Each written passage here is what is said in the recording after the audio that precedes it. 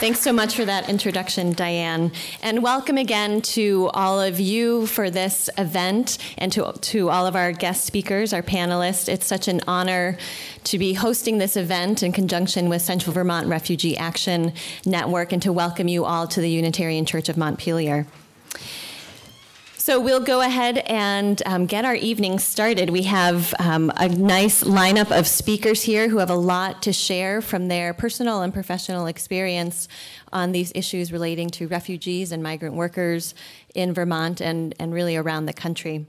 So our first speaker this evening is Susan Sussman. Susan is a caseworker for Senator Patrick Leahy, specializing in immigration issues, and Susan has worked with the senator for the past 11 years. Prior to that, Susan had a long legal career in a variety of roles, working on human and civil rights in Vermont and as an equity and diversity trainer and mediator. Welcome, Susan.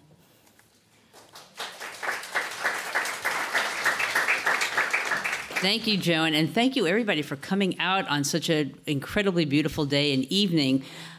We were wondering if anybody was going to come tonight, and so thank you all for being here. But I think it really shows the chord that this issue and these issues strike for a lot of people and the interest for folks. So thanks for being here.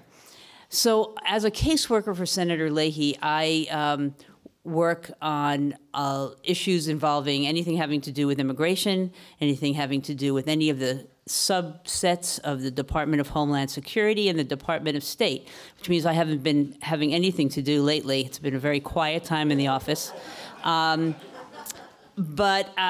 it's been overwhelming. It's been completely overwhelming. And so what I'm going to do really is set the stage with an overview of the title of this evening, Current Challenges for Refugees, Immigrants, and Migrant Workers in Vermont.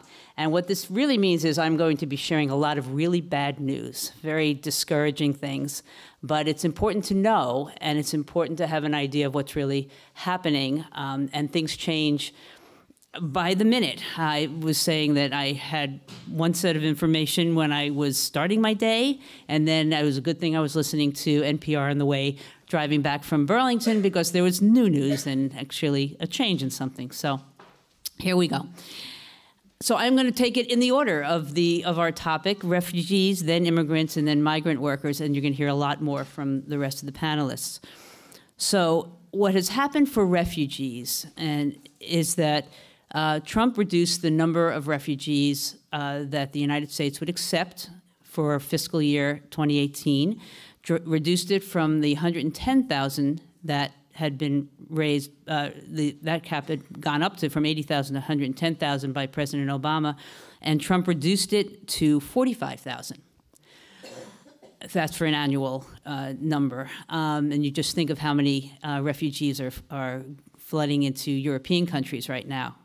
And this is just minuscule.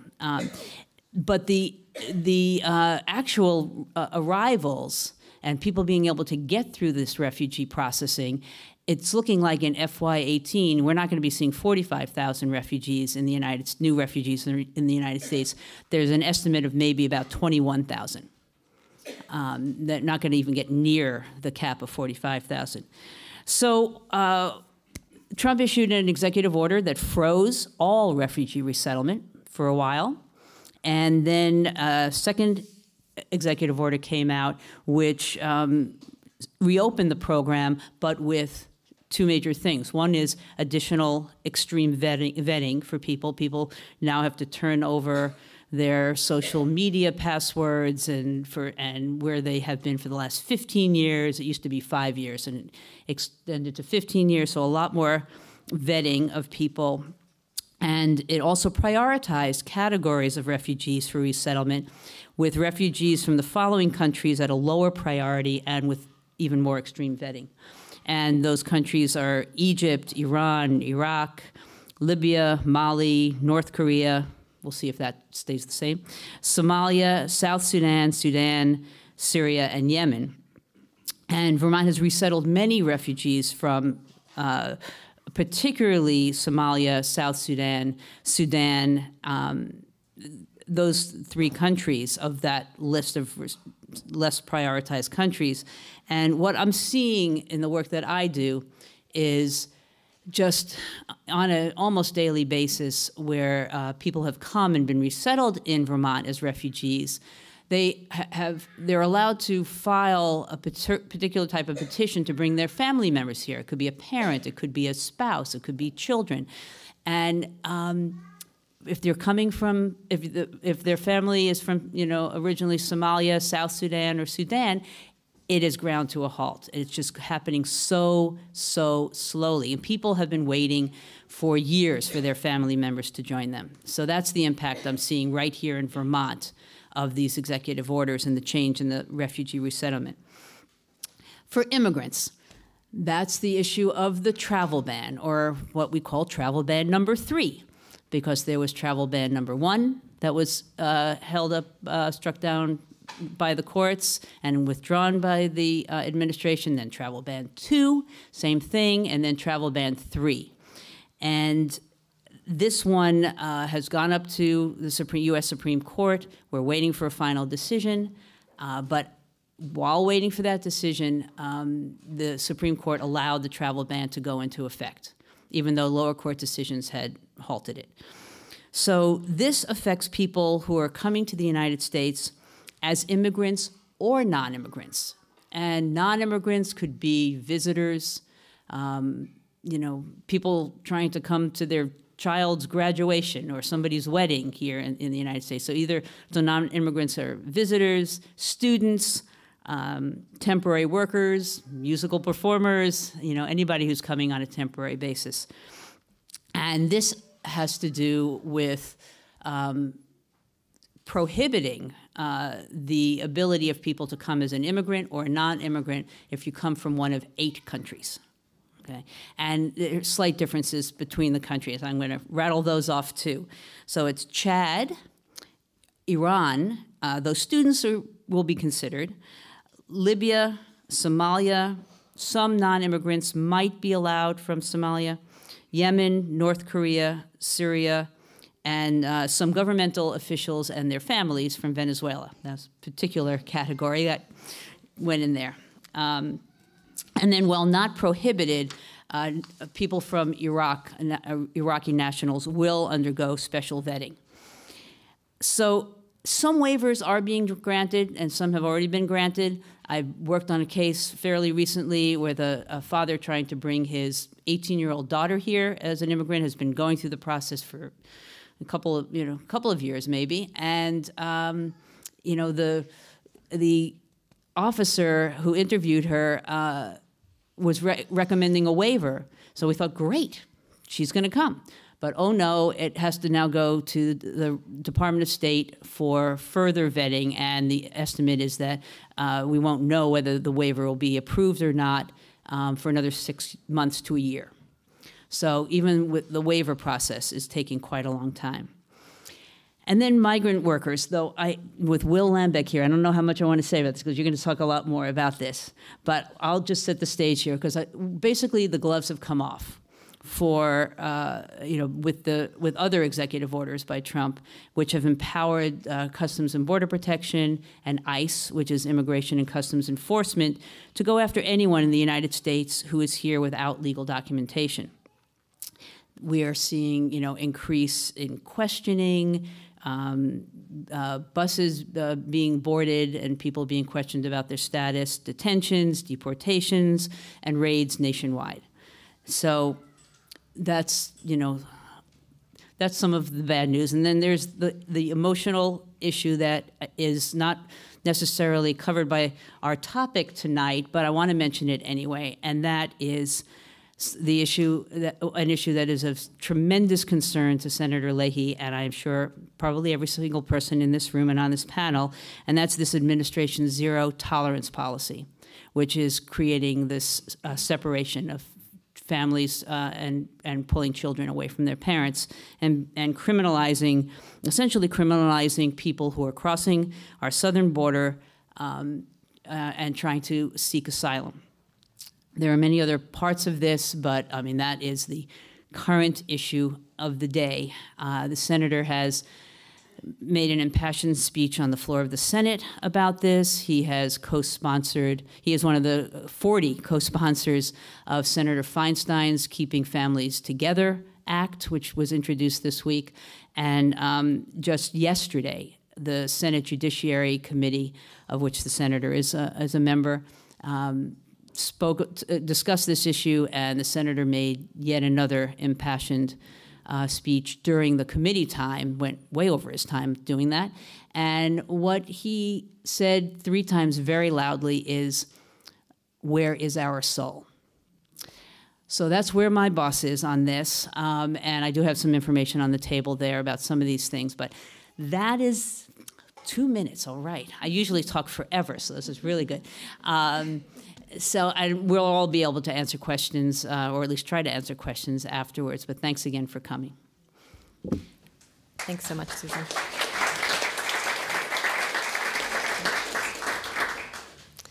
Our next speaker this evening is Lori Stavrand. Lori has been the Community Partnership Coordinator for the United States Committee on Refugees and Immigrants in Vermont for 9 years. Before that, Lori dedicated most of her professional life to practicing architecture domestically and internationally. She returned to Vermont in 1989 to raise her children near their grandparents. At USCRI, Lori is part of a team which assists refugees as they work to rebuild their lives and become contributing members of the community. Welcome, Lori. Thank you. And thank you all for being here on this beautiful night and thinking about others.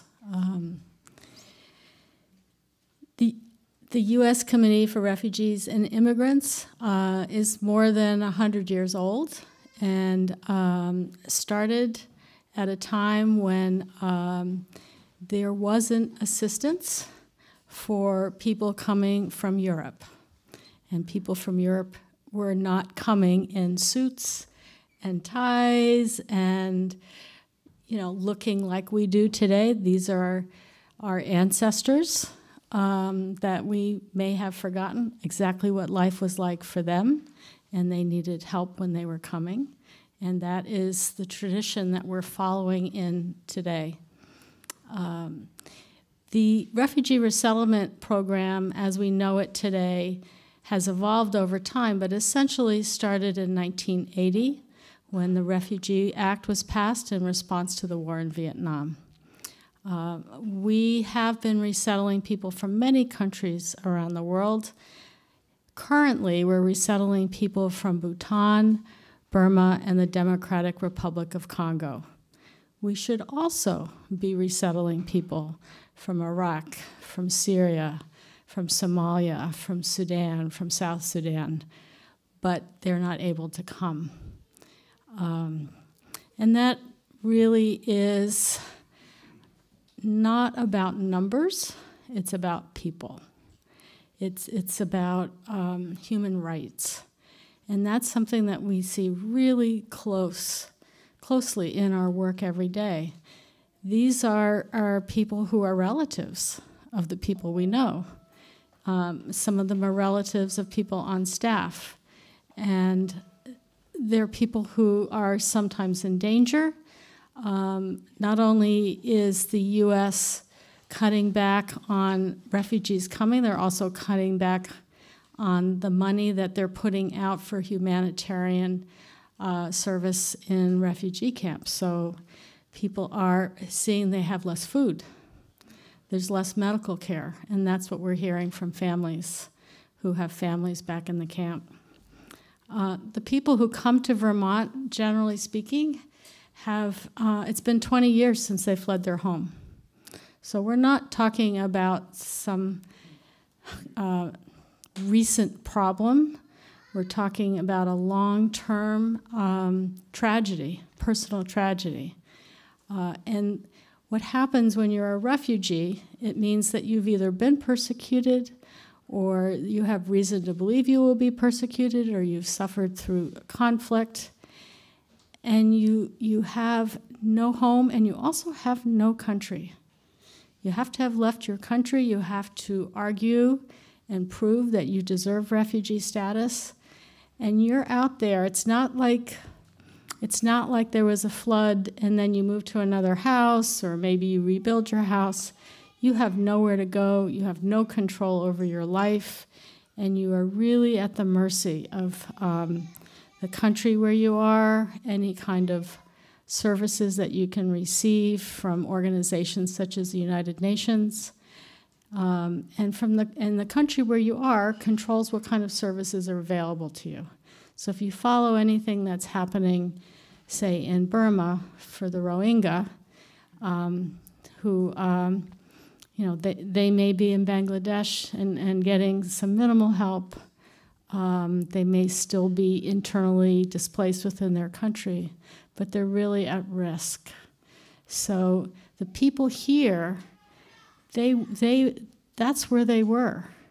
And they are thinking about their family, their friends, and the people that they don't know that are still not safe. When you come to the U.S. as a refugee, you apply and you're 18. You have to be 18. You can have a spouse, and you can have children under 18. So if each of us think about our own families, you're a refugee, who could be in your case? If you're thinking about a son, a daughter, a sister, a brother, a parent who is not within that definition, they are another case. And they will be processed in a different case.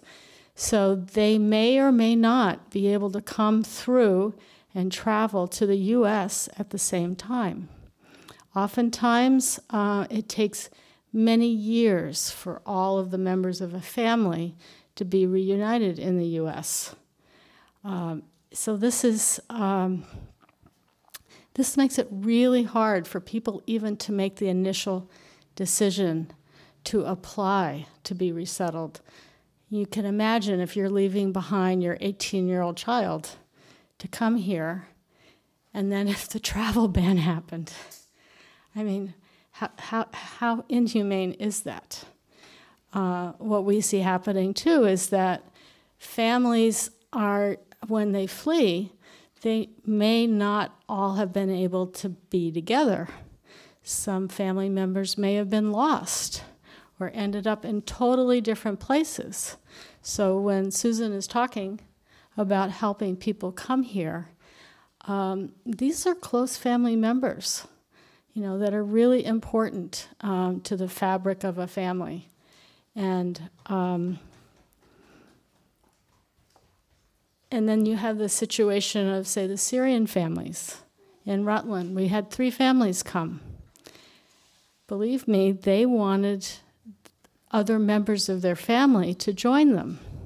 So now they're here.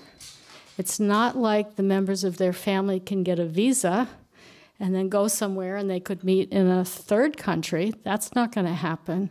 They are truly isolated from their family and not able to connect, and worried about how people are doing. The on-again, off-again arrival of refugees to the U.S. makes it really hard for programs to function. It's very hard for staffing. It's hard for funding. We're talking about highly trained, experienced staff who help people in basically a wraparound way to get started in the U.S. You don't want to dismantle that kind of resource. So if this goes on for an extended length of time, what you're doing is really having a long-term impact once you're able to restart the resettlement program in the U.S. What we have been doing in Vermont is expanding our services to the people who are here, so we're broadening and deepening what we're doing. We are offering more services to people who have different immigration status. For instance, citizenship classes. You can imagine how important it is now to become a citizen. We've extended into more youth programs. So we are looking to do as much as we can for people who are here, help as many people to come, to join, and we appreciate the support that you are showing by coming here, and we hope that you will be educating yourselves and educating others out in the community. Thank you.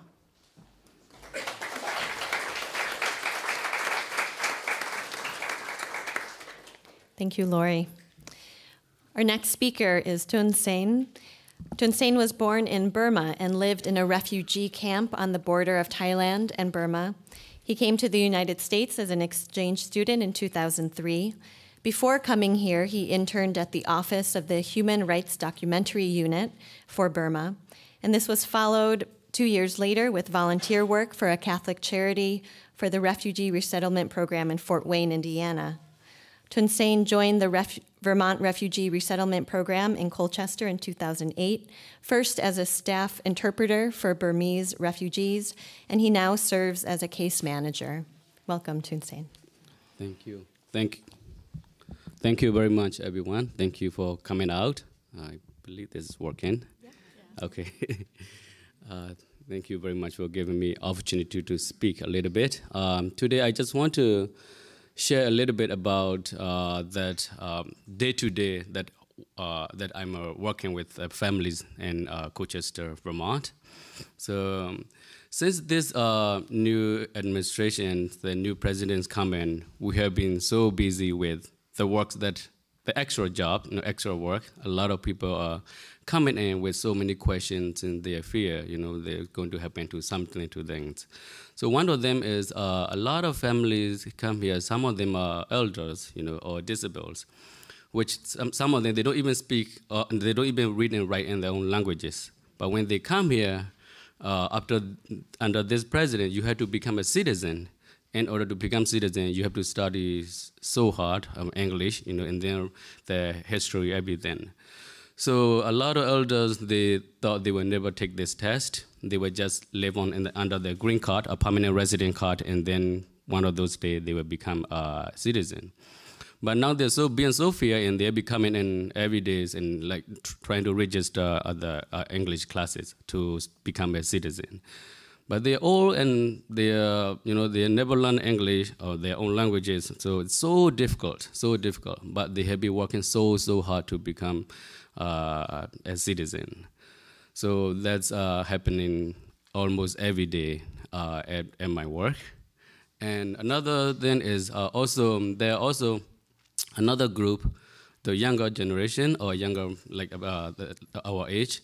They have managed to find their time after working, 2 jobs or 1 job, and then they find their own time to study and become, a permanent resident, become a citizen. They have taken the test and they have passed and they have become citizen.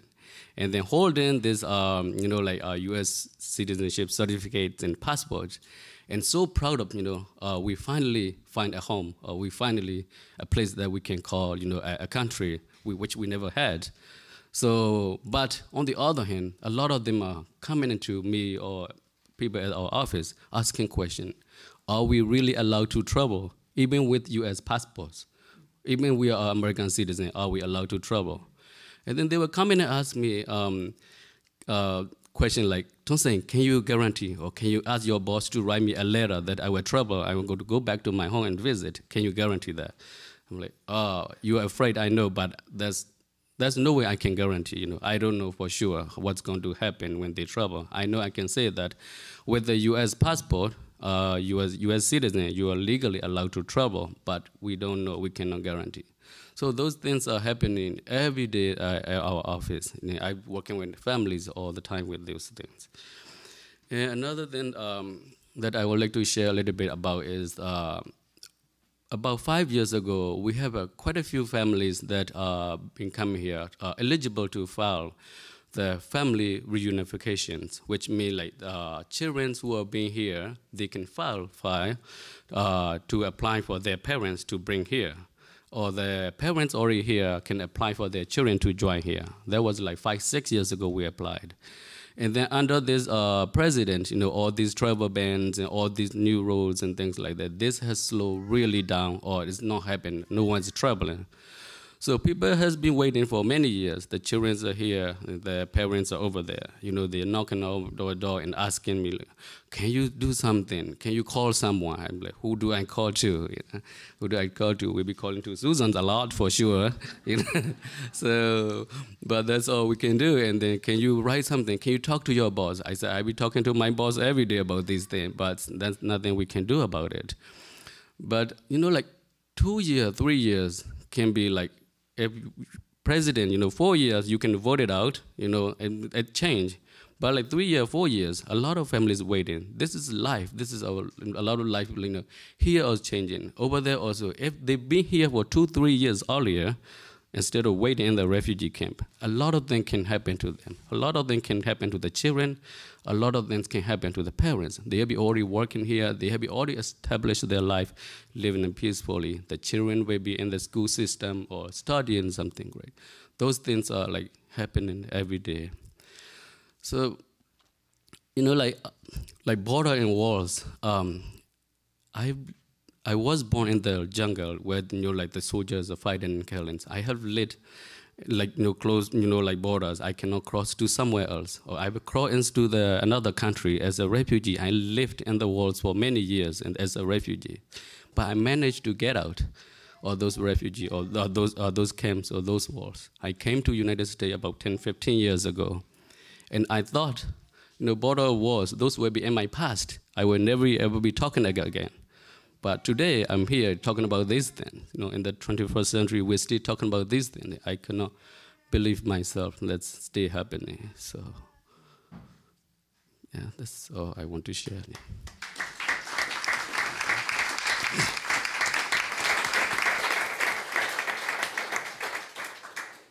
Thank you, Tunstein.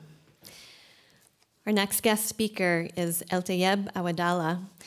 Eltayeb grew up in the Darfur region of Sudan on his family's farm. He completed high school and started college in Khartoum, but the civil war in Sudan and Libya resulted in him becoming a refugee, and he resettled in Burlington. He is now in his first year at Norwich University. Welcome, Eltayeb. Thank you.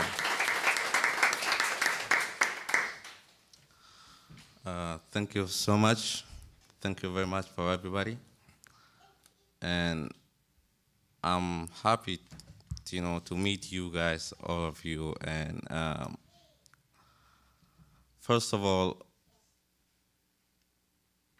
this is very hard to say. And if you have a lot of stories in your mind and you try to, start with something, gonna become difficult. I grew up in Sudan.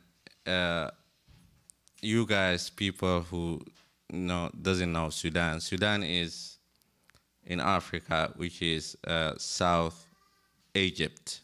Egypt is familiar with you guys. So, and I grew up in village. I used to go to school, but in the village is not like living in the cities. You'll be having very limited education and stuff, material. After I finished my primary school, I went to Khartoum to study high school. All this I'm depending on myself. It's not like America here. You guys have family support. Also, you have government support. You have two support. But back there, we don't have something like that. If your family able to support you, that's enough. If not, you're gonna find out yourself, and you're gonna work hard to support yourself to pay your expenses for school, either for living. I worked hard to finish, high school and graduated to university, and then I went for university for 4 years, which was electrical engineering. I couldn't finish because of war in West Sudan. West Sudan is called Darfur. Is consist from 3 states, which you call here in Vermont, like you have Vermont, New Hampshire, and Boston, which is close. After fight happened in Darfur, or war happened in Darfur because of the government. Government of Sudan is not something that is not good government. It's horrible. It's horrible, very horrible. So they don't they don't care about people. They don't care about I mean by people, normal people. They don't care about elderly people. They don't care about kids. They don't care about students. They don't care even about the country. They are horrible. So because of that war, families and people, all the people, almost 80% of the people living in Darfur, which is in South Sudan, they moved to refugee camp there is two main countries. First of all, the biggest one in Chad, which is we have a border between Sudan and Chad. There are almost I can say 12 refugee camps. Every refugee camp over 15,000 people. This is only Chad. In the other country in Central Africa, this is constituting just 2 camps. I don't know exact what number. So my family, all the people from West, they moved to refugee camp, and I couldn't finish the school at that time. I started school in 2003, and I ended up in 2008, which is beginning of 2008. I moved to refugee camp because of family, so I couldn't finish. So a lot of pressure.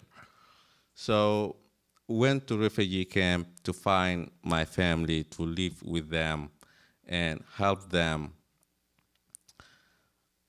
Refugee camp, as you know, guys, my friend, he mentioned that is a place that just temporary, is not living, is not home. So I went to Libya to find a job. At the same time, I have done a lot of work, like driving, selling newspaper. So even I know a little bit of English, is not fluently, but I know a little bit of English.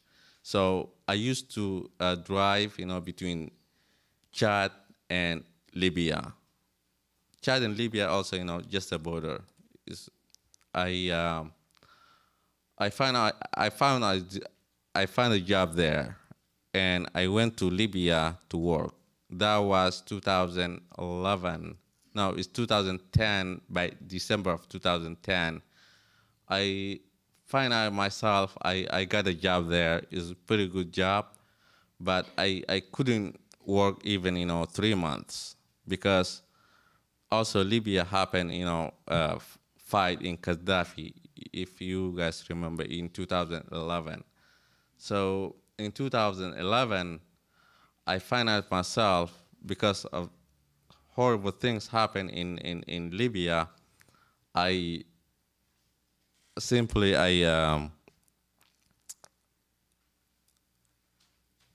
find out myself I cannot go back either my country, Sudan, or refugee camp in Chad. Because of that thing, because of that fight in Libya, I have a lot of friends, co-workers, and case managers, and that was in, I try to remember this name, is what they call, the case manager was Hussein, and the other co-workers were this guy, I forgot his name actually, sorry. So there are many different countries, about 7 countries. One of those from Holland and Germany, the other 2 from Africa, and the other 2, we are all about 11 people. We found out ourselves we can now move somewhere in Libya. If you go out or somewhere, you're gonna be killed by what they call, they call revolution, but right now they are doing, it's not a revolution actually. So we find out ourselves inside the house, because our case manager, he has a big house, and he locked us. We are 11 people because we are working for that company. The case manager, he locked us in big house. So we spent about 47 days inside. We cannot go outside. Within those 47 days, one of those revolution, I can say just a militias. They came before he locked the door. They came in the middle of, I don't remember, it's 11 days, something like that. They came over. They killed one of the friends we living with, inside the house, and they just simply killed. Over 2 days, we cannot do anything. We don't have cell phones. Well, the good thing, we have a food inside. And our case manager, he came over, I think it spent 3 or 4 days after our friend killed. He came over and he locked the door from outside. That's the reason he locked the door from outside, is because if someone came, he see this door is locked, he thinking there's nobody there. So yeah, after that, Red International Cross, our case manager, he called Red International Cross, and they came and pulled us out from that situation. It was difficult. I don't know. It's hard to believe it. So from there,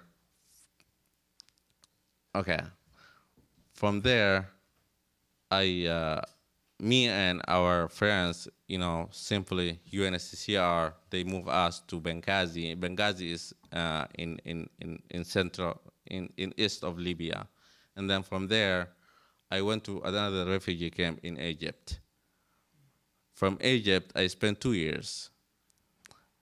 Similar thing. So from Egypt, I went to Romania, help with the guy, the organization they helping us is simply UNHCR. They move us from Egypt to Romania.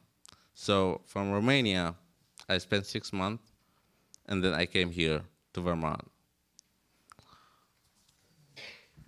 So that thing is, a lot of things happened, but I couldn't mention a lot. And last year, I just tried to remember this, Miss Susan. Last June, my mom was sick, so I tried to take care of her because she need someone to take care of her. And I'm gonna need something to travel. And I applied for travel document, and it's kind of, you cannot get it fast. You're gonna need 6-7 months in order to get that. So she helped me for that, and I'm gonna say thank you so much. you saved my mom life. Thank you for that. So I went to India and I take care of my mom, and she's good. So also now I'm gonna just take a minute and gonna thank you all of you guys, Lori, Susan, and Liggett family living there. So thank you, everybody. You know, those people, they just supported me. So I just say thank you so much. Thank you.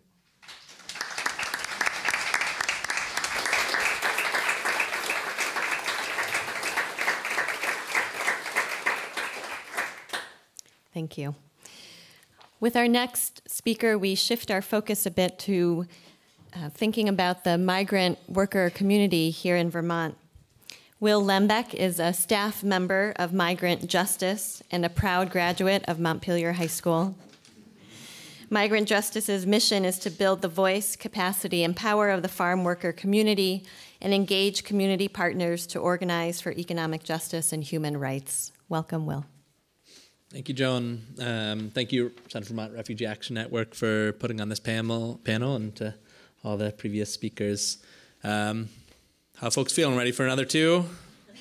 We can do it? All right, if you need to get up to have a cookie or use the bathroom and stretch your legs, I won't be offended. Don't worry about it. So as Joan said, I grew up in Montpelier, just down the road. Worked at the Ben & Jerry's Scoop Shop in City Center. For those of you who follow Migrant Justice work, you might appreciate the irony of that.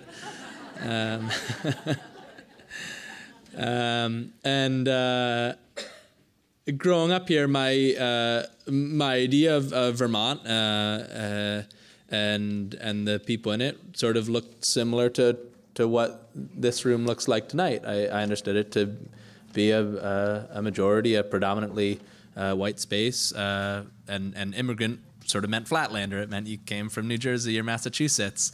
And it wasn't until I found out about the work of Migrant Justice that I realized that down the road from where I grew up, working in the dairy farms, were immigrant workers, and that our state's most important and certainly most iconic industry was almost wholly reliant on the labor of immigrant workers, primarily from Mexico and Central America. We estimate that about 90% of people who are hired working in dairy barns in Vermont today are immigrant workers. And the reasons for that are complex, and the community is fairly new. This changeover in the industry has happened within the past 20 or 30 years. And actually, is Joseph Gaines in the room? Okay, well, I figured he might be. This is his sort of event. But he just shared a tremendous article. The name of the author I'm forgetting, but there's a lot of people talk about a push-pull factor when they talk about immigration.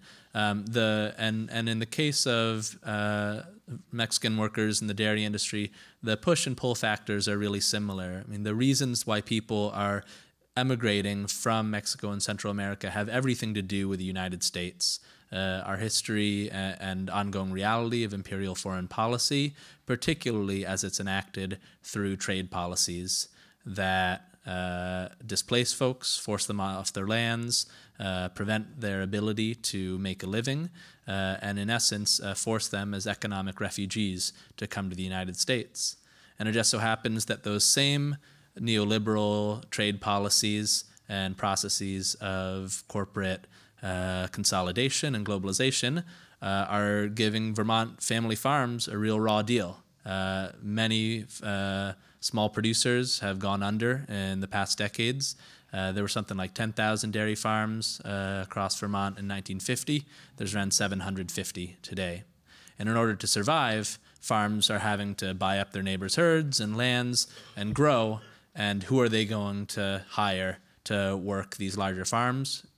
Immigrant workers, the cheapest labor they can find. The vast majority of those workers, although certainly not all, and we never make an assumption when talking about any particular worker, any particular farm, but the vast majority of those workers are undocumented because for a person from Mexico or Central America coming to the U.S. to work in agriculture and particularly dairy, there's really no path to citizenship. There's no path to get a visa to come and do that work. The opportunities for doing it, as the right wing would call the right way, or to get in line, are nil. And so structurally, the industry relies on undocumented labor. And the conditions, people often talk about feeling like prisoners on your farm. Imagine for a minute being brought to Vermont, being dropped off on a farm in the middle of the night. You're shown your housing, you're shown where the dairy barn is. You don't know where you are. You don't know oftentimes even the name of the farm. But what you do know is that if you step foot off the farm to go into town, to go hang out in a park, to go see a movie, that you're putting yourself at risk of being arrested. So people talk about the state of feeling like a prisoner on the farm. And migrant justice grew out of that community and grew out of those conditions. In 2009, a young dairy worker named Jose Obeth was killed while working on a farm in Franklin County, Vermont, in a very gruesome and very much preventable workplace accident. And his death was really a spark and a wake-up call for the community to start coming together and talk about what can be done about our situation in this state. And the organization formed through a series of regional assemblies, people meeting together to talk about those collective problems and start to envision collective solutions. And as an organization, Migrant Justice has been founded around a human rights framework, talking about what are the human rights of farm workers, what are the human rights of immigrants living in Vermont, and how can this organization be a vehicle to take collective action to win and advance those human rights. And so we've done that through a number of campaigns. In 2013, winning access to driver's licenses for all immigrants, regardless of documentation status, which has had a tremendous impact on people's lives in this state. In 2014 and beyond, beginning to organize and win progressively stronger what are called fair and impartial policing policies, although in many places they might be known as sanctuary policies across the state of Vermont, work which continues and that I'll come back to. And then most recently, winning the first of what we hope will be many milk with dignity agreements. The idea being that corporations, dairy brands, are ultimately responsible for the conditions in their supply chain. And when they're selling you a product that's built on the abuse and exploitation of workers, they need to take responsibility for rectifying those abuses. And last October, Ben & Jerry's ice cream became the first company to formally recognize that by signing an agreement joining the Milk with Dignity program. And the implementation of that program is underway, meaning that Ben & Jerry's pays a premium, a higher price. In return, its suppliers commit to upholding a worker-authored code of conduct that they're going to respect the human rights and dignity of the workers on those farms. And that's leading to a whole host of improvements in wages, scheduling, housing, health and safety, among other conditions. But of course, we're here tonight to talk about immigration enforcement. And one thing I want to mention, and I know Duff will touch on this as well, and what's often being lost, I think, in the coverage of the atrocities of the Trump administration, is that the continuities of immigration enforcement from administration to administration and from year to year are much greater than the differences. And by that I mean that the lived reality of immigrants in Vermont has changed under the Trump administration much less than many people might believe. That the reality of being at risk of detention and deportation for driving to the grocery store, as an example, has always been there for workers. They've always suffered from criminalization, from xenophobia and nativism, from racial profiling. And in essence, what the Trump administration has done is that they've taken the machinery of mass deportation built by the Obama administration and are running it at full speed. The Obama administration deported more immigrants in the 8 years that he was in office than any previous presidential administration has done. And although the numbers of immigrants being deported and detained under the Trump administration is staggering, it doesn't rise to the levels that we saw in 2013 in most categories. So in Vermont, what does immigration enforcement look like? It looks like undercover agents of Immigration Customs Enforcement hunting down dairy workers across the state, arresting people in parks, in grocery stores, outside of banks, on the curb as they're taking the trash out. And it means officers from CBP, Customs and Border Protection, rampantly profiling workers anywhere within the vicinity of the northern border, pulling people over for driving while brown, detaining them, and putting them in deportation proceedings. What we're seeing is about 1 person a week is being arrested in the state of Vermont by either ICE or Border Patrol. And in particular, one example that we've seen is ICE's retaliation against workers who protest these horrendous actions. In Vermont, we've seen a number of community leaders and human rights defenders particularly targeted by ICE because of their activism, because they're exercising their First Amendment right to speak up and defend their rights and defend their dignity as immigrant workers in this state. So what can be done? Migrant Justice asks that people who are horrified by what's happening, who feel that this is a moral stain on our country, who want to say "not in my name," that you seek out and support the organizing being led by immigrants, being led by directly affected communities. And because I'm in Montpelier, one example of that I'll mention is in the fair and impartial policing policy. So Montpelier right now has an opportunity to strengthen its fair and impartial policing policy, a policy that should draw a bright red line between the role of the Montpelier Police Department and immigration enforcement. Yet currently, it's much more of a porous fence, let's say. Migrant Justice has been in conversation with various people in the current administration. Can we say that, Montpelier? With Anne, it's not really an administration. And I think folks are really receptive to change, but it would help a lot for people who live in Montpelier to get Anne on the phone, talk to your counselors as well, and say, this is an issue that we care about. Montpelier in no way should be doing the work of deportation, and we want to make sure that our city and our resources is not complicit in this human rights tragedy that's happening today. And then also I want to announce June 25th at the State House, a coalition of groups is organizing a rally. June 25th, it's a Monday night, 6 p.m. at the State House lawn, specifically focused on ending family separation. And it's called the First Day of No School Rally, sort of to commemorate. It's the day after school's out. Many families in Vermont are going to be spending more time together, and in doing so, we should remember those families who are being torn apart. Thank you.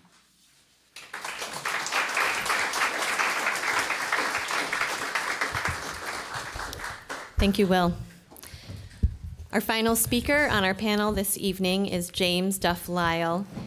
James has been the Executive Director of the American Civil Liberties Union of Vermont since 2016.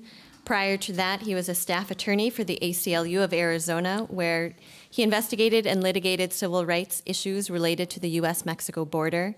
James also has experience representing detained and unaccompanied immigrant children in the Los Angeles area in deportation proceedings.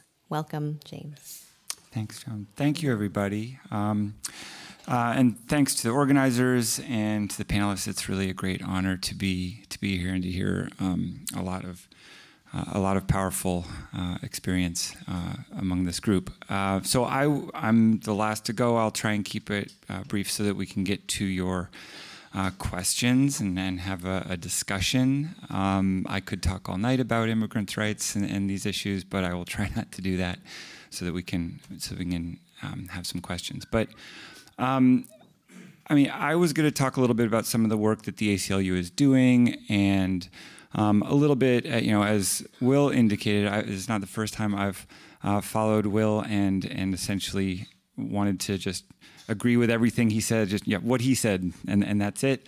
But to say a little bit about the continuity between this administration's policies and past policies, because I think that is really important to recognize and understand if we're ever going to change it. And so to do that, in the course of talking a little bit about the ACLU's work, I also want to talk about my experience, not as an immigrant or working with immigrant workers, but representing and fighting for the civil rights of immigrants and trying to counter the abuses and excesses of immigration officials that they encounter. So my first job out of law school was at an organization called Esperanza Immigrant Rights Project in Los Angeles. There, most of my work involved representing indigent, unaccompanied children who had come to this country on their own and been apprehended and placed in deportation proceedings without the right to an attorney. So a lot of people don't even realize that immigrants do not have the right to an attorney when they're in deportation proceedings. Criminal defendants, generally, especially with serious charges, everybody has the right to an attorney provided by the government if you can't afford it. That is not true of immigrants. That includes immigrant children of any age, infants, toddlers, teenagers. And so my work was and that is still the case, the ACLU actually has been litigating a case to try and win the constitutional right to representation for immigrant children. We had a big setback in February where a 3-judge panel in the Ninth Circuit in California essentially ruled that children do not have a constitutional right to be represented by a lawyer when they're facing deportation proceedings and are facing off against a skilled and adult ICE attorney. So that is the state of the law now. And so that's why I was in Los Angeles, to represent at least some of those children, as many of those children I could, and there are organizations around the country that do that, also good organizations to support. And so, most of my children were teenagers who had fled horrific violence and abuse in Central America and Mexico. Many of them had traveled on top of freight trains through Mexico. Many of them were abused, beaten, and neglected along the way, somehow made it to the United States, where they were apprehended and often faced additional abuse at the hands of the U.S. Border Patrol along the border. Placed into custody and placed in removal proceedings, and then my work was to represent them. And so a lot of those kids, all the children that I represented, now have green cards. They are by now they've graduated, they've been married, they've started families, they own businesses, but the fact is that they had to go through a lot, and there are still many, many children and many people who don't have the legal representation that they need to win their cases. And I mean, the statistics show if you don't have an attorney and you're facing deportation, your chances of winning are much, much, much lower than if you are represented by counsel, which shouldn't be surprising. So after a few years of that, having heard about the experiences of these kids along the border, I went to the border. I took a summer to volunteer with an organization called No More Deaths, which is a humanitarian aid organization that operates in southern Arizona, south of Tucson. And No More Deaths and a couple of other similar groups for years have been leaving food and water and medical supplies along desert trails where migrants cross into the United States, and where hundreds of people that we know of, and probably many more that we never know about, die every year trying to cross the border. And they do this in large part because the existing border infrastructure, for all the talk of building more walls, the fact is there are already a lot of walls along our border and a lot of border militarization, designed to drive people into the deadliest and most remote sections of our border, where they are more likely to die. and where hundreds of them do die every year. That is an intentional U.S. border policy that, again, goes back decades. That is not new. The new border wall isn't going to be a departure from that. This is U.S. policy designed to deter people with a threat of death from coming to this country, regardless of what violence they're fleeing, regardless of whether they're fleeing for their lives. The calculus is that the fear of perishing in the desert will be so great that they will not enter the country. And so doing that work, among other things, I encountered some U.S. Border Patrol agents, and I came to get to know the U.S., started to get to know the U.S. Border Patrol. I've since gotten to know them even better. But I learned everything I needed to know pretty early on. The U.S. Border Patrol, working for No More Deaths, I saw, walking the trails and leaving water, that a huge number of humanitarian aid supplies, almost half of the water bottles that we would leave out, would be destroyed by Border Patrol agents, be slashed, kicked, thrown into ditches, and confiscated. And this is life-saving humanitarian supplies that was being destroyed by the Border Patrol. I also saw the Border Patrol has a long history of harassing and even prosecuting humanitarian aid workers. There are currently multiple No More Deaths volunteers who are facing federal charges for harboring undocumented immigrants when they were in the course of doing essentially humanitarian life-saving work. And so, to see the Border Patrol not only enacting a policy that is designed to endanger people's lives, but then doubling down and, affirmatively acting to ensure that life-saving supplies do not reach them and that they are more likely to die, that told me all I needed to know about U.S. Border Patrol and U.S. border policy. But that was not the end of my work. After that summer, I got a job with the ACLU of Arizona as a staff attorney. And there, I worked on Border Patrol issues quite a bit. Before that, actually, I was in Phoenix and was drawn to Arizona because at the time we were dealing, the ACLU and others were dealing with litigating SB 1070, the Show Me Your Papers law, the anti-immigrant law in Arizona, and its chief proponent and practitioner, Sheriff Joe Arpaio, who the ACLU sued out of business over the court. I was not involved in that, but I saw my colleagues very much were, as well as the entire community in Maricopa County was involved in resisting and eventually getting Sheriff Arpaio kicked out of office. He was then prosecuted, convicted of, what was the charge? Contempt, thank you. Of course, he was then pardoned by President Trump. But there I saw really firsthand the devastating impacts of empowering or allowing local officials to act as immigration agents, and that is why the fair and impartial policing policy that Will referenced earlier is so important. Because in my experience, whenever local police or local law enforcement try to get involved in the immigration business, constitutional rights violations are guaranteed. They returns from night to day. Local cops are not empowered to and are not able to enforce immigration law in a constitutional manner, nor should they. So I would second and reiterate what Will said about the importance of getting a strong division between our local police here in Vermont and immigration officials. My other work with the Border Patrol involved a number of lawsuits. The ACLU is currently, I'm not obviously on the border anymore, but the ACLU is currently litigating the policy of forced separation of families.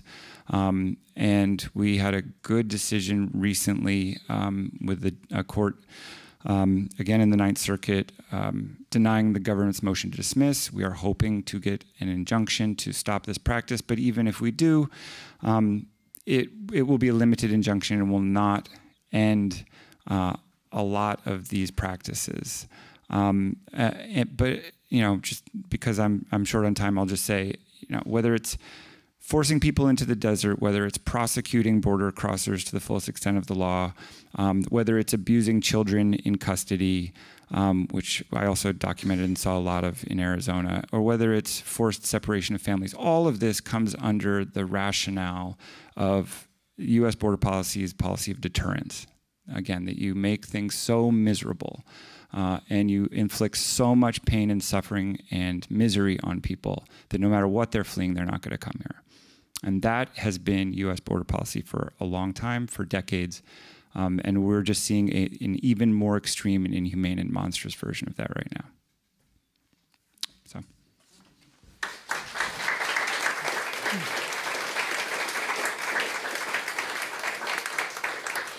Thank you again to all of our speakers this evening. The knowledge and the experience that you all have shared is just so incredibly powerful. I think from our speakers, we've gotten the broad scope of the political landscape and policies that impact immigrants and refugees now living in Vermont. We've heard personal stories of struggle that led to people arriving here and the continued struggle, especially now in trying to live just normal lives and be reunited with family. And also stories of the human rights abuses faced by many immigrants and migrant workers living here in Vermont. So our forum this evening, Borders and Walls, is designed to help create a deeper understanding of who New Vermonters are, the obstacles they face, and what's being done to support them and keep them safe amongst us here in our community. And now we have time for your questions from the audience. I'm going to check in with our organizers. Is there a microphone set up? There's a microphone that will be passed around. I want to show you guys, it's really important that you put the microphone in front of your mouth, because if you're like this, you can't be heard. So just keep it like that, okay? Great. And I think Pam will come around. You can just raise your hand to indicate if you have a question. Does that work?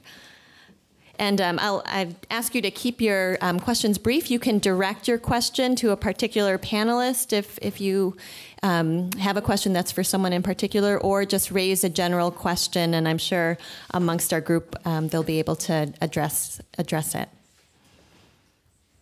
Don't be shy. Okay, Kate, great. I'm going to cross in front of you, okay. Excuse me. This is so we can all hear. Thank you. Will, what is driving while brown? I believe you said that. Did you say that? I don't know what that is. Thanks for the question. It's a shorthand to refer to racial profiling by either police or immigration enforcement. So oftentimes, when you read arrest reports by Border Patrol about what was the suspicion that caused them to pull over a car, they'll write things like, subject was driving in a way that led me to believe he was an illegal alien. And that's one of a number of pretexts that Border Patrol will use that are so flimsy on the face that we know that the only alternative can be racial profiling. So the term is actually sort of adopted from black organizers who have been talking about driving while black as the experience of racial profiling, and so driving while brown comes from that. Okay, Jose. I guess I just wanted to make a quick comment. I just came back from Mexico City this weekend and had a lot of discussions about this. But today I was on the phone because I used to volunteer, and I also worked along the border where they're planning to build this tent city. It was just on the edge of the district that I worked with the state rep of that area. And I want you to know that this is a horrific place, a very remote location. It is exactly what was being mentioned earlier. It's a policy of the Border Patrol to squeeze from both coastlines to the most remote, most dangerous places, and that is the Big Bend region, which is a fairly remote area of Texas, which would be, they're trying to push people to go towards Sierra Blanca, which is where there is a private facility run by Emerald Corporation. They used to have a tent there, and I used to go visit. I spent a year going to these facilities and visiting people. And the conditions that, at least the adults that I saw that were being held there, inhumane, and I think it's a crime. I spoke to people today down there who were organizing in the town that I was in, and the attorneys I used to work with, and there's a team out of San Antonio, and there's some local attorneys that are trying to get organized, but they really don't know how to, they move in such a way that it's difficult to approach the problem. But yeah, there's certainly people on the ground right there, and anything that you can do to, of course, as you might know, our congressman is going down Sunday to Brownsville, but anything that you can do to write representatives, senators, put pressure, because my friends down there feel that really it's going to take action, congressional action, to really make any change happen. Thank you.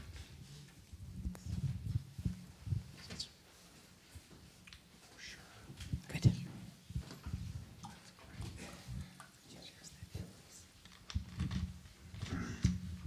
So I have two questions, which I hope is okay.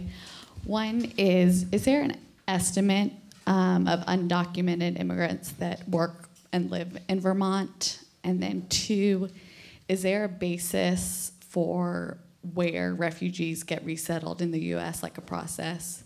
Is it based on the states or the communities? Does anyone have an estimate for the first question, the number of undocumented immigrants living and working in Vermont? Does Leahy have estimates? No, I mean, and Will, what do you think in terms of migrant workers? About 700? We had been saying 1,200, and then we heard it was more like 700. We keep with the 12 to 1,500 Okay. Migrant workers, and as I said, the vast majority of whom are undocumented, but certainly not all. And then you can add to that some unknown number. I mean, there's no way to know. In terms of, and maybe Lori can help with this too, in terms of refugee resettlement, as El-Taib said, and Tun said, it comes through UNHCR, the United Nations High Commission for Refugees. So they're the ones who decide whether somebody can be classified as a refugee. And then there are agreements with countries all around the world. And in the United States, it's a decision that goes with the administration in terms of how many refugees will be accepted in the United States. And then there are, how many VOLAGs? 9. They're going to reduce there are not currently 9 volunteer, I'm not going to remember what VOLAG stands for, but there are 9 nonprofit organizations, Catholic Charities, Methodist, USCRI, a number of other organizations, HIAS, and so these 9 organizations then are have to go through a process of figuring out what communities can support refugees, and they get then they'll be assigned a certain number on an annual basis.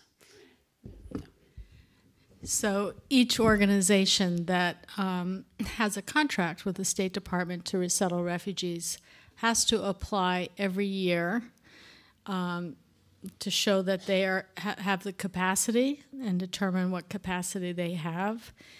And then the State Department, PRM, Population, Refugee, Migration, that bureau of the State Department, confirms whether they agree or not with the number that can be resettled.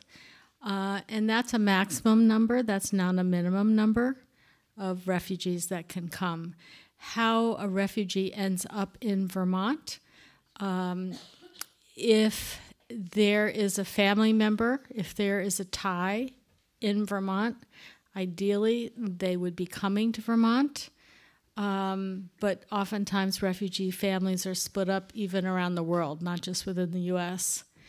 So they might be coming to Vermont for that reason. If they have no ties anywhere, then the State Department meets with the 9 VOLAGs, and each site that resettles refugees has certain capacities to resettle people. And one of the most important consideration is there a community there of the person or the family, the case that's going to be resettled, because one thing that our country is getting right is understanding people need a peer group. So instead of scattering people randomly around the country, the idea is to have a cultural community within the greater community, so people have a peer group to support them, and then they also have the support of the greater community. And so basically once a week, the 9 organizations meet with the State Department, and it's almost like a sports draft. You know, they take their turns, you know, pass around the cases and say, you know, yes, we are resettling Ethiopians, and it looks like we could resettle this family. We'll take this case, and then, you know, they just go around till all the cases are accepted. And one thing that Lori was just reminding me that with the reduction in the number of refugees that are going to be allowed to come to the United States, we've heard that the Department of State is going to not renew all 9 VOLAG contracts. They're going to be forced to either consolidate or disappear, and USCRI and all the other VOLAGs, they get funding per person who is resettled. So at the lesser number, and that's what Lori was referring to before, organizations are having to lay off staff, and basically what's happening is the dismantling of the refugee resettlement infrastructure. I mean, it's just going to, there are offices that are closing, and people are very fearful of what that long-term impact is going to be, because people, hopefully with the change of administration, it'll ramp up again, but you know, you have to then rebuild. So.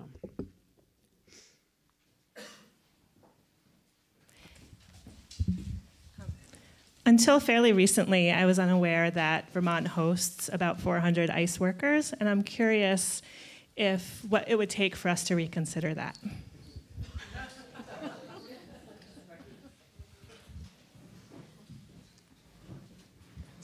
I know it's for me. Lori said that question's for me, and I said, I know it's for me, but I'm pretending it's not. It really has to do with the staffing that's going to be determined by the administration.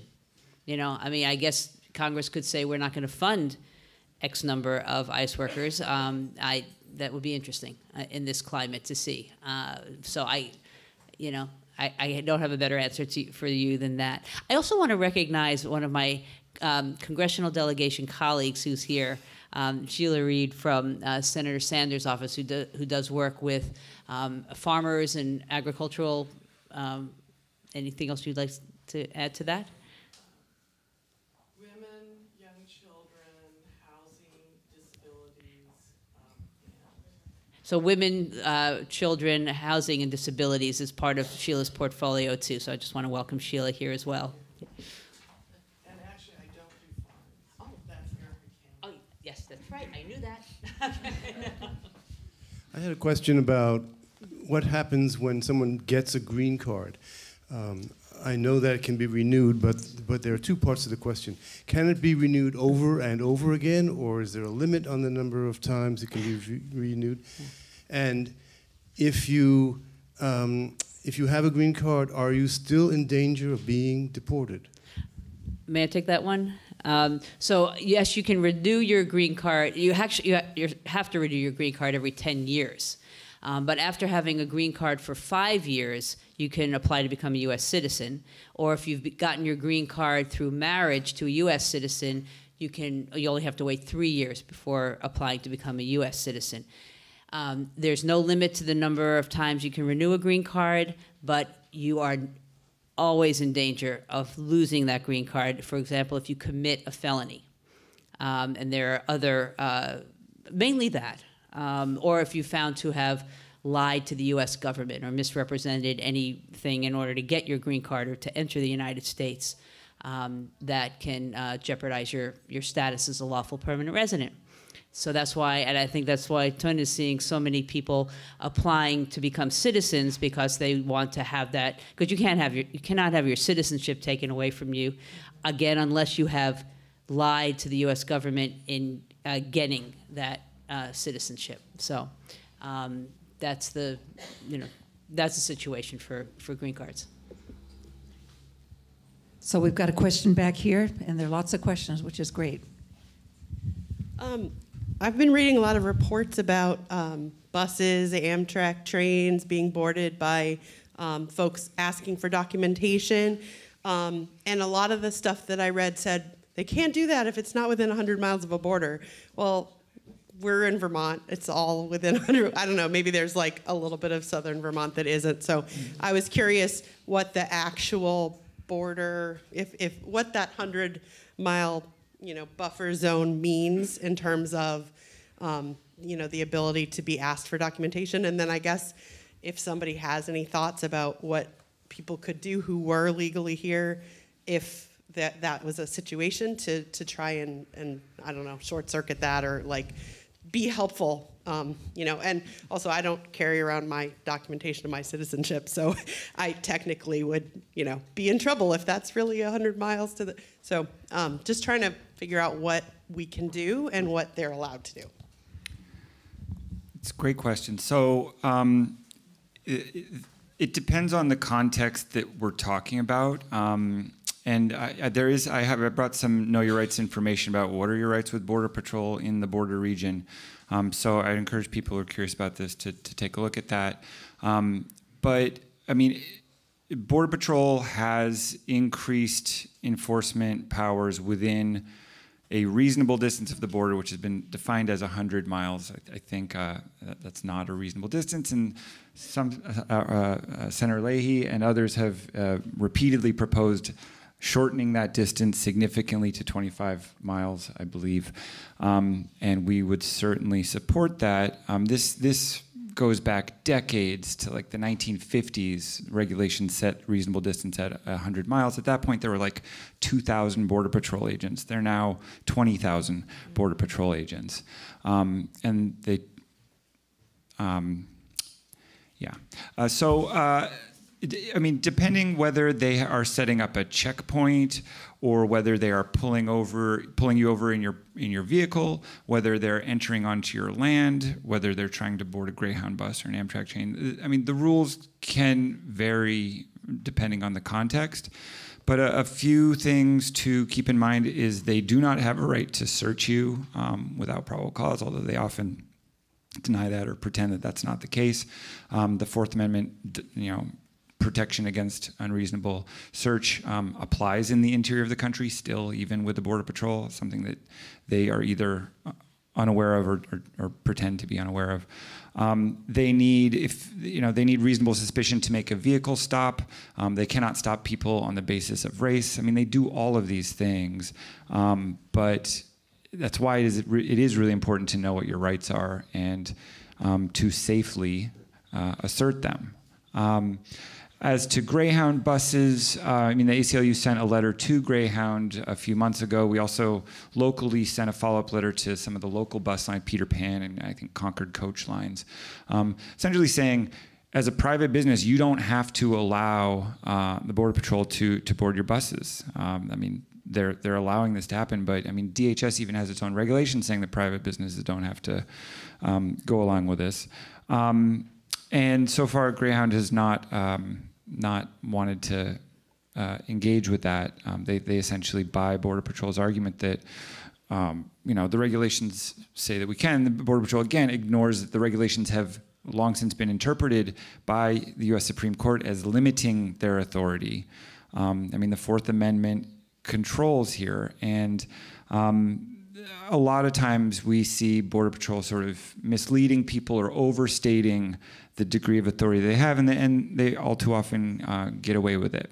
So again, I think it is really important that people know their rights, and we do have some materials to help with that. I'd like to add one thing to that. Sometimes ICE shows up because someone in the community calls them. And you could be painting while black. I mean, you could be existing, breathing, and not be white, and have a concerned neighbor call and report you. And you better have your papers with you. So, also to share one thing. Like at the bus station, arresting or Border Patrol checking on you, it's They might be doing more now than before, but it's not new. I have to share my experience, my own experience. It was in, I don't know, the 2006, long time ago. I was traveling to Medbury. I was visiting to a friend of mine, and then coming back, and I was in Burlington at the Greyhound bus station. And I was buying a ticket, and after that, I bought a ticket and sat down. And then about like 5 minutes later, a police walked in, and then he walked straight to me. No one asked any questions. And then he asked me for my identifications. So that time, I was just traveling here and there, so I did not bring my IDs with me. I left in Barrie. I was living with a host family then. And then they said, I don't have any ID. So they took me all the way to border to the Seoul Highgate. And then they kept me there for like 5 hours. And then finally they found all the paper. I explained everything, I came here legally. I have all the paper. You can look at into your system and everything. So they said, we checked, we don't have it. But when I got there after 5 hours, they let me go. So that's, yeah. I'm going to add one more story to that. Border Patrol used to do an occasional stop down in White River Junction on I-91. And I-91? Yeah. And one time, a tall, balding white gentleman and his wife were driving up from Washington, D.C., and they got pulled over by by CBP there, and he was asked to get out of the car. And when the driver said, "Under what authority are you asking me to get out of the car?" this young agent pointed to his firearm and said, "With this, under this authority," at which time Senator Leahy did get out of the car and asked to speak to a supervisor, and that stopped shortly after that. But it's something that and you can only, he wasn't detained for 5 hours like. But it had a lasting impact, and one of the reasons that I think he's so vociferous in trying to get that 100-mile border limit changed. That also, again, I'm not making this up. That also, and that's that same place, the 91. I was again pulled over. When my host family, like my first year I'm here, and then they were like, they want me to take to New York City. I was so excited. We all were in the car, we drove up there. The police, they pulled over, and because of me, they pulled over there. And then my host family was like, don't say we in our life, we'll never get pulled over until we host you. I'm like, yeah, welcome to the world, welcome to my world. So that's happened to me. Question in the back, Pam? Right now we have 5 people waiting to ask questions, okay? Great. And they're sort of in the back, but I'll come around to the front in just a minute. So we need to keep our questions brief, okay? So everybody gets a chance. Thanks. Thanks. My question's aligned to the comment from the participant from the audience about how people are scrambling right now about the parental separation issue that's going on at the border. I work in healthcare, and I know of no major organization, academic, public health, that aren't writing letters, sending in statements, posting things on their websites, organizing students and residents. We're doing all of those things, but no one's really clear that that's going to do much.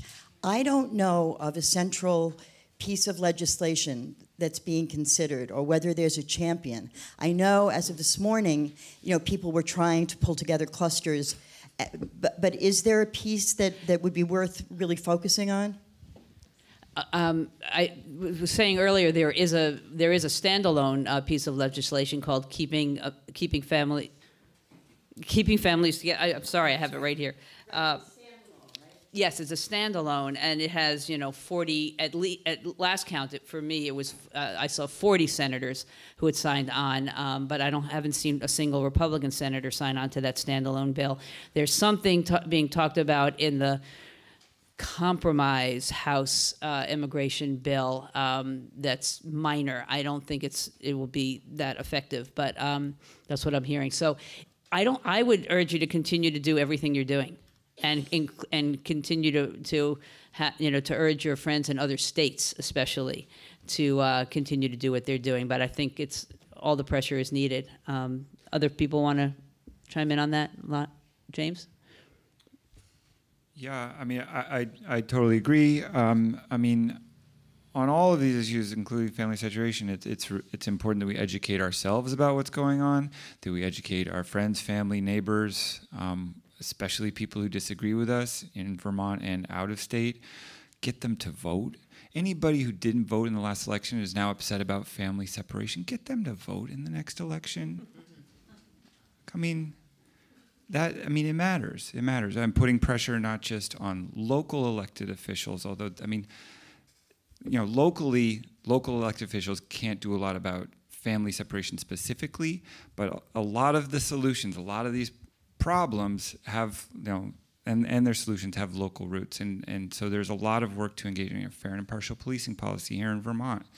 Not just local, state, and federal policymakers, but, businesses. I mean, we need to be doing all of the things that we're doing and more, litigating, I mean, all of that, and supporting the organizations that do the work, including, here in Vermont, groups like Migrant Justice, including the Southwest Border, or the organizations that are representing these children and these families and have been for a long time. I mean, all of that. Yeah, it would be great to get people from other states to push their senators to sign on to the Keeping Families Together Act, which was an initiative of Senator Feinstein, then with Senator Leahy and 38 other senators, and I believe Senator Sanders is on it as well. I'm not sure exactly when it was, but I think in the 80s, I was part of the refugee network here, and there were families that were hosted, and there were the requirements for how, what they needed to have here was very loose. You could have them in the, in an extra room, and so forth. But what I want to say was that people would frequently stay here for maybe 3 months, and then volunteers would drive them over the border to Canada, and they were received. I mean, this was with lawyers and all that, and they were received. And I'm wondering if there's anything like that, if Canada is rising to the occasion and saying, "Wow, this is going on in the U.S. Maybe we can offer asylum to some of these people who are, like the families being separated." Or so is Canada at all involved with our issues now, or willing to step up? And Canada's also changed their laws, and so it was much harder for people to be able to either get into Canada or to be accepted. But then but if a person presents and has is able to assert a case for asylum, people are being accepted into Canada. And I know somebody that I was working with who was about to face deportation and wound up being very well welcomed in Canada. Actually didn't even go through that place that you read about in New York, upper New York State, but he actually presented at the border, and he with his family, and who are all U.S. citizens, and he was housed. They were told exactly what was going to happen. He was granted 18 months to so he could stay and be able to prove his case for asylum. So I've heard both things about Canada, but I think it is still an option for some people. But not economic refugees. It really has to be a true case of needing asylum, because now, as we know, the categories, and James might be able to speak more. What Attorney General Sessions has just done to limit people's ability to be granted asylum, and the instruction he has given to immigration judges is, I'm speechless. But people who are fleeing domestic violence or fleeing gang violence, and these are thousands, if not tens of thousands, of applicants who are now in serious jeopardy of being deported and being denied asylum. Yeah, I would just add that my understanding is that the majority, though, of asylum applications in Canada are being rejected when people come from the U.S. So many people sort of hear the discourse of Trudeau and others saying we welcome all comers, and there's this very rosy picture that's painted, but people are being detained, and many of them are ending up in deportation as their asylum applications are rejected. I don't know with the most recent changes from Sessions how that might impact people whose applications could be rejected in the U.S., what Canada would say looking at those. I have heard that the word sanctuary used in a lot of situations. Churches talked about sanctuary. Cities, I see the store says it's a sanctuary. Is that a naive option, or what's the situation in Vermont or even around the country concerning sanctuaries? I can feel that, but other folks can hop in. The term means a lot of different things to a lot of people. There's no formal definition. In the context of churches, oftentimes it's meant to refer to physical refuge, somebody who's at high risk of deportation, whether they have a final order of removal, or whether they're out on conditioned release and they believe that at their next check-in they may be detained. We've seen religious communities around the country offer physical refuge for those people, and that's based on a longstanding ICE policy called the Sensitive Locations Memorandum, that agents in most circumstances aren't supposed to come into religious institutions or schools for that matter, or marches and protests and parades as well. Courts used to be in that as well, and that's been slowly cleaved out. There are a number of religious communities in Vermont that have considered this. In Essex, several months ago, there was an interfaith conference on sanctuary, where there were a number of churches and synagogues present to talk about that. From Migrant Justice's perspective, this isn't a priority need. Nobody's come to us. We haven't had discussions with any members who say, I want to take sanctuary in a church. Tell me my options. It's a last case and worst case scenario. Taking sanctuary in a church is akin to self-imprisonment. It means that you're choosing to live within four walls. And tragically, many people around the country are making that decision because the alternative of being deported and separating from family is worse. But it's never an option that people want to pursue. It's one strategy among many that communities are using to keep themselves safe or mitigate risk. And it's not a strategy that people have particularly chosen in Vermont. I think we can take a couple more questions, Pam. Yeah. I'm a guardian ad litem. My name is Nancy, and is there any other guardian in the audience? No. Okay, and we have, the state requires that we be present in court when there is a juvenile without a parent acting as guardian. And we have contacted, a bunch of us have contacted the federal, not the federal, but the overall organization of CASA Guardians. And I wonder if there's any way that we can intervene when, on a child's behalf, in these kinds of cases.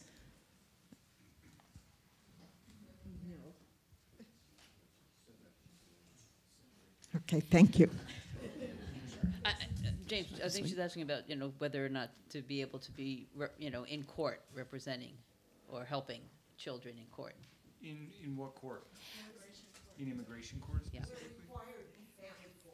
Three more people want to ask you a question.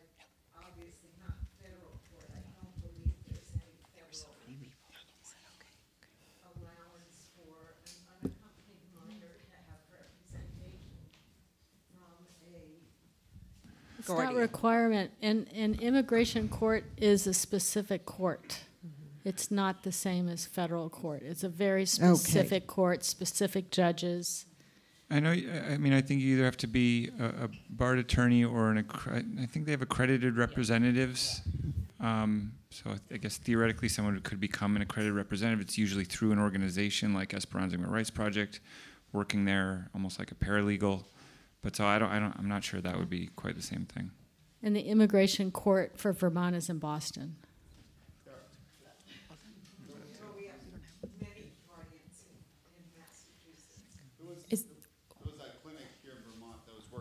There was a clinic, right, working here in Vermont with those that had children who are U.S. citizens in case the parents were deported who were undocumented, and then there'd be documents ready for someone to take custody, legal custody. So that's being done. I know I've been an interpreter. That's being done through Vermont Legal Aid in Burlington. So we'll have one more question and then begin to wrap up our time together. It seems that there's a distinction between agricultural workers who have seasonal rights to work in the country and Vermont dairy workers who don't. Is there any way, Will or Susan, that inequity could be addressed? Senator Leahy keeps trying, and Will can talk about this as well. And there's, again, another bill that both Senators Feinstein and Leahy and others have been trying to get through, which is an ag jobs bill that would create an appropriate visa for all agricultural workers. So right now, you're absolutely right. Because dairy farm workers are needed year-round, they're not seasonal. So they're not like people who come to pick apples, which is seasonal work. So there is a real visa for those workers, but there's nothing, and that's what Will was saying before. There's no way for a farmer to do it the right way and have somebody come through legal process. There is no legal process for that. Yeah, thank you, Susan. Oh, sorry. And I would add to that as well. I think there are human rights centered solutions to that, and then there are industry centered solutions to that. And one thing that Migrant Justice really strongly opposes is the expansion of this seasonal visa program to cover dairy. And the reason for that is, one, for many, for much of U.S. agriculture, even when it's seasonal, even when seasonal agriculture visas are an option, those industries are relying on undocumented workers regardless. But two, any visa that ties somebody's presence in the country to their employment status is a recipe for exploitation and abuse. In essence, it's saying to the worker, if you speak up, if you advocate for yourself, if you defend your rights and you're fired, then that means you're deported as well because your visa is tied to your employment status. And so we would see the extension of these H-2A visas, which is not what Susan is talking about. She's talking about a different solution. But what many people are talking about and what the Republicans are talking about is saying, oh, yeah, dairy industry, we can get you documented workers, but that would be a tremendous loss for workers' rights and their ability to organize. And I think if H-2A did exist for dairy workers, we wouldn't see a program like Milk with Dignity in Vermont, which is transforming conditions for farmers and farm workers, because there would be such a strong disincentive to organize. I'm gonna just add one more thing. All these questions and this meeting because of refugees. And once you said, I have an experience about what you got in the past. And I see myself, what challenge you have. And sometimes you can say, I'm the master and I accomplished something. But at the end, you figure out there's a lot out there. They have many thousands of problems.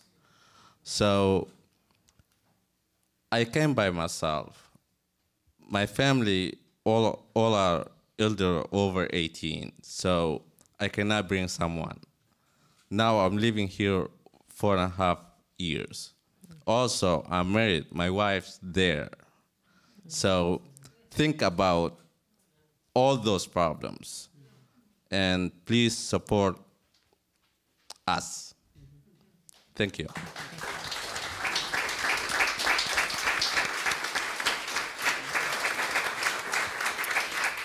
Just a moment, I'm going to invite Pam Walker from CV RAN to share some closing words for us, and just want to thank again Susan, Lori, Tunsain, Eltayab, Will, and James for being on our panel this evening. Let's give them one more round of applause.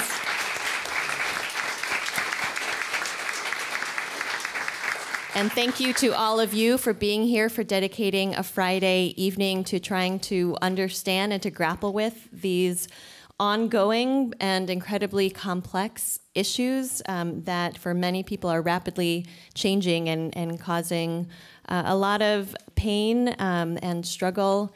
And your involvement obviously is really crucial to continuing to improve these circumstances.